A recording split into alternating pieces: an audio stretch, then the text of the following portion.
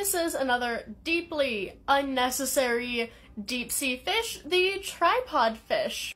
And the most noticeable feature of the tripod fish is quite obviously these long fins, but that is part of the reason why they're so weird, but not the whole reason. The tripod fish likes to use these long-ass fins to just stand there.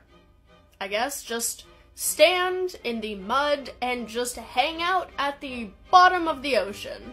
They have a pretty wide range of levels that they prefer to just exist at, but the maximum recorded is just over 4,700 meters below the surface. And what they do, they get their name from doing this. They just sit there and balance on their 3 tripod fins and just wait for their food to swim by.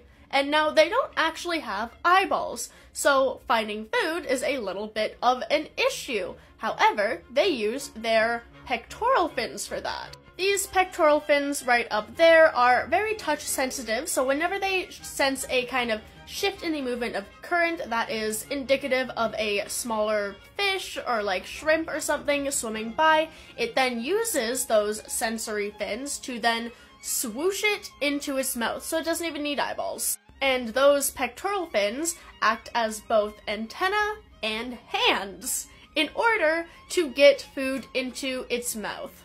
Now, scientists aren't for sure 100% the kind of how they use their fins. They used to think that they were just bony projections that just stick down into the ground like a stake, but since the fish can swim and move them pretty easily, a new hypothesis has suggested that they can intentionally pump fluid in and out of them to make them more or less stiff.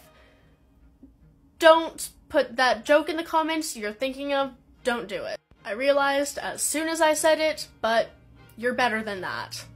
But in a similar vein, let's talk about reproduction.